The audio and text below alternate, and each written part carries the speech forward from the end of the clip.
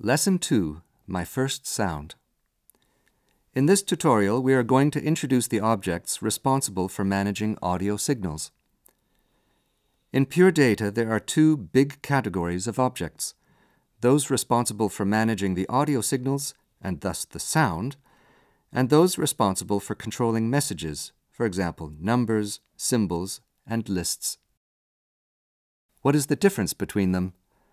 The audio objects always have priority over the other ones, and they are always computing, even when we cannot hear them. Furthermore, they are very fast and handle data at sampling rate, which is typically 44,100 times per second. The control message objects, such as those necessary to set the frequency of an oscillator or set the volume, have a lower priority. They compute a result only when they receive something as input, or when we explicitly ask them to compute something, as we did using the bang in the previous tutorial. When I open Pure Data, control message objects work by default. The audio objects instead work only if I turn on the audio engine by checking this box in the log window. Now the engine is active. DSP stands for Digital Signal Processing, and anything which you have already done inside an open patch in terms of audio signals will start to play. Let's open an empty patch, and I will show you what the steps are to get sounds out of a patch. All of the patches I am going to show you during this series will be provided as a didactical resource. Nevertheless, I suggest you follow me step by step and try to reproduce the patch in order to become acquainted with Pure Data. The first thing we need is an object capable of generating a periodical waveform and thus sound. This kind of object is an oscillator. We now want to produce the easiest kind of periodical waveform, a sinusoidal wave. To do that, we type Ctrl+1 or Command+1 to create a new object. And inside the object, we type OSC tilde. Be careful because all the audio objects have, as their last character, a tilde. As I said before, even if we cannot hear our oscillator yet, it is actually already working. So what do we need to do to hear it? Just a few steps. First, we need to set a frequency for our oscillator, and there are two ways of doing this. One is to type the frequency inside the object, and thus the frequency becomes the argument of our oscillator. The downside of doing this is that the frequency is now fixed and cannot be changed. The second way of setting the frequency is to create a number box with Ctrl+3 or Command+3 and use it to set the frequency dynamically via the oscillator's first inlet. In this way, we are able to change the frequency. The number we typed as argument in the oscillator has been overwritten by the number set from the number box. The oscillator interprets the incoming number as a value in hertz, or cycles per second. This means now that it has been set to oscillate to an A of the fourth octave of a piano, corresponding to 440 hertz. We now need another object that allows us to output the signal to our sound card. The name of this object is DAC tilde, where DAC, or DAC, stands for Digital to Analog Converter. If I now draw a patch cord from the oscillator to the DAC's left inlet, I will hear a sinusoidal wave in the left channel. And by doing the same for the DAC's other inlet, I will hear the sinus wave in the right channel too.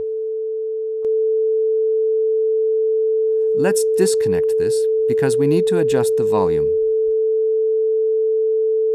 To delete a patch cord, just hover over it until the cursor becomes an X, and click on it. Now that it has been highlighted, you can remove it by pressing your delete key.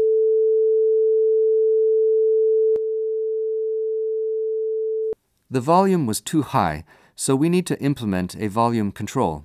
How can we do that? It is really straightforward, and what we need to do is to multiply all the samples coming out of our oscillator by a factor smaller than 1. Because if I multiplied the samples by 1, I wouldn't get any change in the volume. But if I multiplied them by 0.5, I would cut the volume by half. So let's do it. As you can see, I typed the multiplication symbol plus the tilde because we want to multiply an audio signal and not a number. Since we are now multiplying by 0, we are not hearing any sound. But let's add a number box to get some control over the multiplication.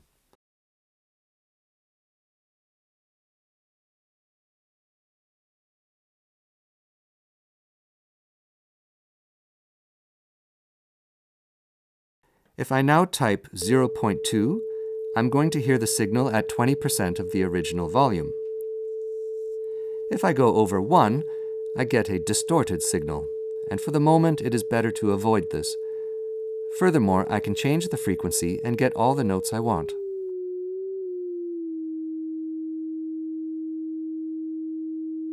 Lastly, we are going to see how we can get a graphical feedback of the waveform we are producing. And that is always a good practice. To do that, we need a couple more objects. First, we have to create a new object and type inside tab right tilde.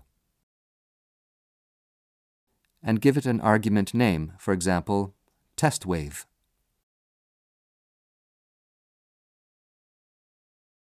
The idea is to use this object to write the values of our samples, which oscillate between -1 and +1 at a given rate, inside an array or table, so that we can look at them in the form of a shape.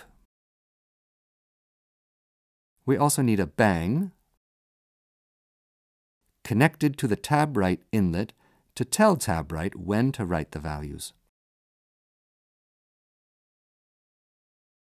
Then we need to connect the tab right inlet to the outlet of our volume control. Finally, we need a table to visualize our sample's values. Just go to tab right, right-click on it, and select Help to expose the help patch.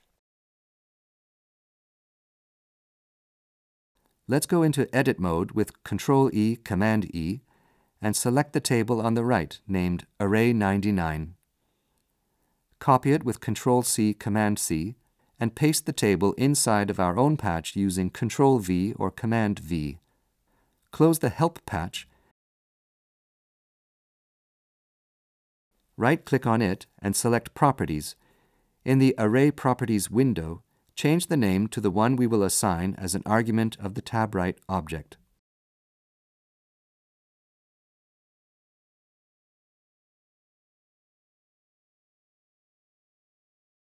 Let's turn the volume on and assign a new frequency.